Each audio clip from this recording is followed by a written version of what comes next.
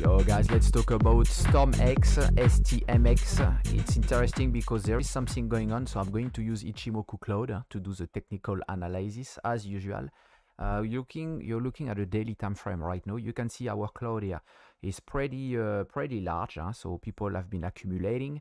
No decision make yet. We kind of see it heading up here a bit, so we're waiting to see when is going to be the run, finally the end of this pullback. What we can do is to go into a daily time frame, and you can see that finally we get above our Kijun 4 hours 10 can 4 hours. So it's a good area now because we got a lot of support from the bottom, which means we should not go back into a bearish trend anymore.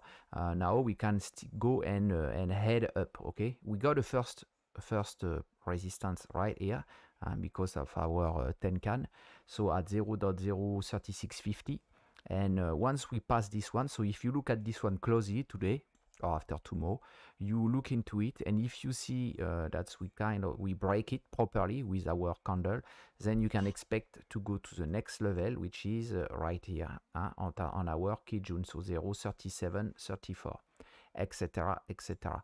You see that's on a daily time frame. We can expect to go all the way up here if we are back into a run, all the way to this candle, and then we have the Kijun daily and Tenkan daily. As per our lagging, there is no resistance on the top here, so it can go all the way once. From the bottom there is some resistance, so even if we're going bearish, we are going to be stuck here.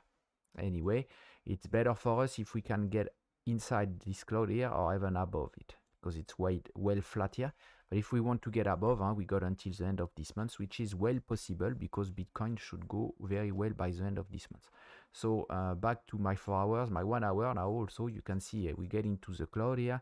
We got all our Kijun 10 can here, and then we got a first resistance here also that match with what I was telling you earlier here with our Kijun and 10 can because of this SSB of the cloud.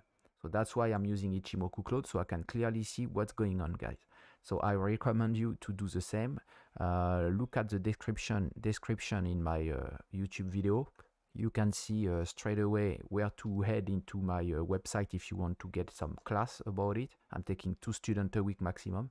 And also check the video that I'm going to put here now, because it explains you how to set up your Ichimoku Cloud and what other element of the Ichimoku Cloud are useful and what they are, what does they mean, you know, for example, what is the SSB, the SSA, why you twist here, what a twist means, etc, etc.